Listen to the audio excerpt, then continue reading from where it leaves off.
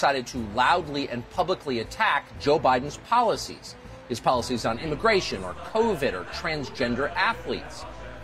If you kept talking like that, you would likely be silenced by Joe Biden's allies in Silicon Valley. If you kept it up, you might very well have to hire armed bodyguards. That's common in the U.S. Ask around. But it's unknown in Hungary. You have to defend your people against any danger. And you think you have a right to do that? Of course. It's coming from the God.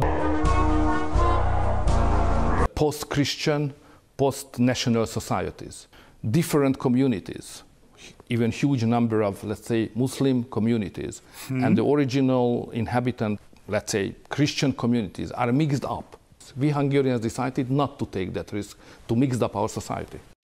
Many hundreds of thousands of migrants into her country. Millions, basically. Millions, non-German speakers, mostly Muslim. What have the effects been in Germany?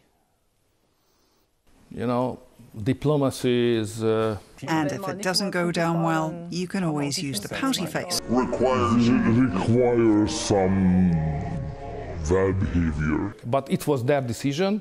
They took the risk, and now they got what they have deserved. So I can see chances in the Western countries also that they are able to change their policy from liberal to conservative, or from liberal leftist to Christian Democrats. The chance is there, but we are not internationally well organized. So the forthcoming years are really exciting. That's not just wrong, it's insane.